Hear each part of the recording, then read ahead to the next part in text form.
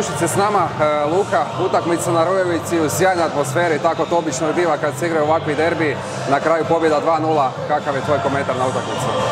Pa lijepa atmosfera, bilo je lijepo stvarno ovdje igrati, lijepo vrijeme, puno navijača. Mislim da smo odigrali dobru utakmicu, znali smo da će biti teško, da je Rijeci ovo bila jako bitna utakmica, ali evo, mislim da smo stvarno dobro odigrali, bili smo koncentrirani, nismo dali ništa do kraja i zasluženo pobjedili.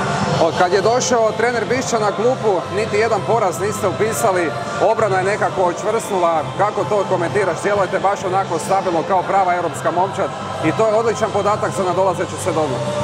Pa dobro radimo, dobro treniramo, jaki su treninzi, radimo na taktičkim stvarima, dobro analiziramo protivnika i mislim da to jako dobro funkcionira i u fazi obrane i u fazi napada.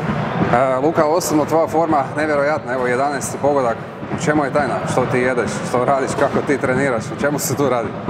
Pa dobro treniram, kažem, jači su treninzi, stvarno to mi odgovara da treniramo jače, bolje, imam više energije, dobro živim, pazim na sve sitnice, na sve detalje i to se sve vraća. Moramo primijetiti da odlično surađuje sa još jednim draguljem koji se brzo uspinje u visine, Martinom Baturinom. Kako ti vidiš njega i njegov osobni razvoj u Dinamu? Pa ne, mislim da se sve vidi, da igra odlično, danas mi opet asistirao i samo tako treba nastaviti, samo treba raditi i napravit će veliku karijeru sigurno. Ostala vam je još jedna utakmica. Ono što je slatko, ta utakmica će se odigrati kod kuće na Maksimiru gdje ćete proslaviti naslov. Imaš li uoči tog posljednjeg kola možda neku poruku za navijače? Pa dođite u što većem broju da svi zajedno proslavimo tu titulu i ništa, vidimo se na Maksimiru. Luka, još jednom čestitke, puno ti hvala. Hvala vama. Sadegh Moharrami is with us. Sadegh, difficult game in a great atmosphere here on Rujevica. What is your first comment on the game? Yeah, first I have to say congratulations to the players, to staff and our fans. Today we had a tough game and we take 3 points here. I'm happy for that.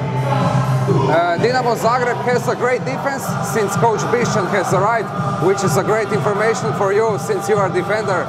How do you comment on your defense?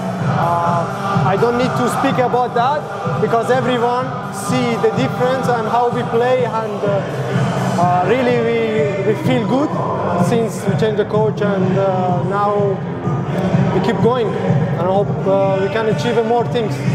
Sadegh, this game was particularly special for you.